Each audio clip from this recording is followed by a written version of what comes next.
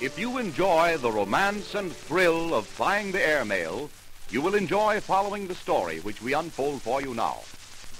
During the past few weeks, Trans-American Airlines have been losing their latest high-speed airmail planes under very mysterious circumstances. Miss Irene Delroy and Sergeant Fitzgerald have been detailed by the Department of Justice to discover the identity of parties responsible for the wrecking and robbing of the mail planes. Jimmy Gifford, roving newspaper reporter, is assisting Miss Delroy and Fitzgerald. They feel they are about to apprehend the guilty party when a fourth ship is robbed, and the pilot, Andy Andrews, is found dead at the controls. Investigation discloses that Andrews has been shot at close quarters, and as the trio are concluding investigation of his death, a strange airplane roars by overhead. Look, it's the autogyro, ma'am. That's the way the mail thieves get out of this canyon. A windmill plane. Right you are, Sergeant. There's your answer, Miss Delroy. Whoever killed Andrews and robbed his plane used an autogyro to get out of the canyon. Not so loud, Jimmy. We don't want Powers to know Andrews has been killed. Did you get the numbers on that ship, Fitz? No, ma'am. There was no numbers on it. Guess they'd been painted out. But that's the ship we're after, all right. We haven't a ghost of a chance to find it now. Or they can set that plane down in any one of these canyons. Cover it up with some brush, and it'll take an aerial bird dog to find it. I'm afraid you're right, Jimmy. But we're not going to let that stop us. Right now, Sergeant, let's get Mr. Powers and start back for Metropolitan Airport. Yes, ma'am. I have a few telephone calls I want to make. There's nothing else to do here. Powers is waiting in his car over on the road. He looks worried, ma'am. You know, somehow I don't trust that fellow Powers. He's too cool, too crafty. There's something in that man that I can't read. Yeah? Well, you're a reporter, Gifford, not a detective. Powers didn't have nothing to do with these crashes. His job is to make that airplane company pay, and he can't do it by cracking ships up. Just the same, Sergeant, he bears watching. Yeah, well, you can watch Powers. I'm going out after that phony ranger that took those operation schedules and that dummy Magneto from us. I'll get him if it's the last thing Fitz. Yes, ma'am? I want to get back to Metropolitan as soon as possible. Yes, ma'am. Powers' car is right over this way, Miss Delroy.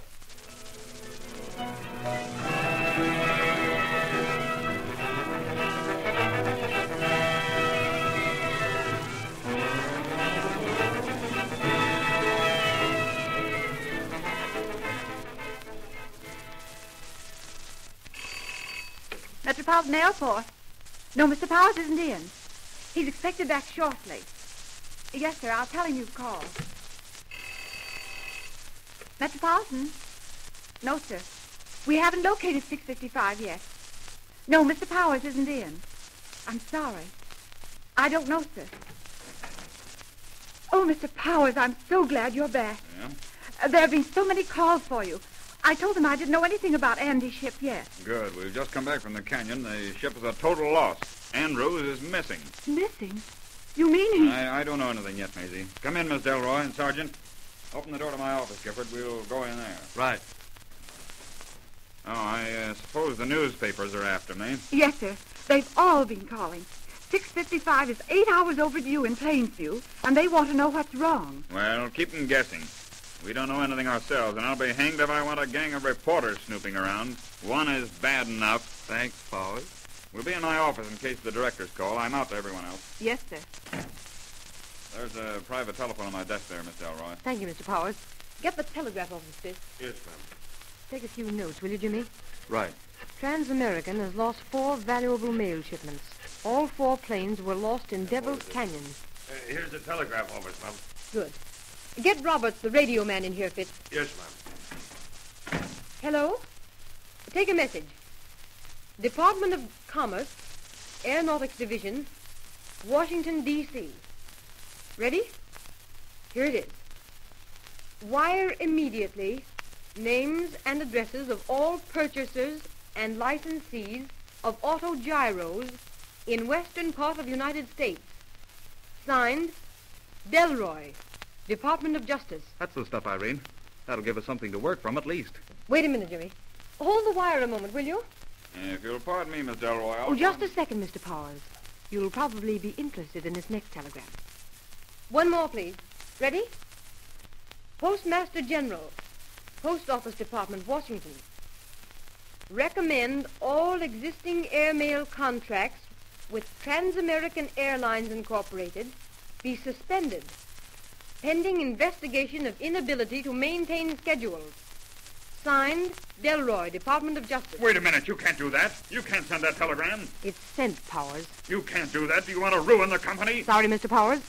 Until this matter of looting the United States mail is cleared up, this department recommends the suspension of all airmail flying on your line. But, Miss Delroy, just because we've had a little trouble... We've had more than a little trouble, Powers. We've had far too much trouble. Now sit down. I want some information from you. You've no right to suggest that our contract be suspended. Sorry, Powers. It's already suggested. And I rather expect it'll be official before morning. If it is, I'll carry it to the Supreme Court if necessary. That's up to you. Right now, I want some information. Sit down, please. All right. But you're ruining Trans-American Airlines. And if these crashes keep up, we'll ruin the public confidence in aviation. Take some more notes on this, Jimmy. Shoot, Irene. Devil's Canyon is 90 miles from Metropolitan. How fast do these fat mails cruise, Powers? About 180 miles an hour. Mm-hmm. 30 minutes flying time to the canyon. The eastbound left with Andrews in charge at 10:29. Is that right? Yes. At 11 o'clock, he was over the canyon. Is that right?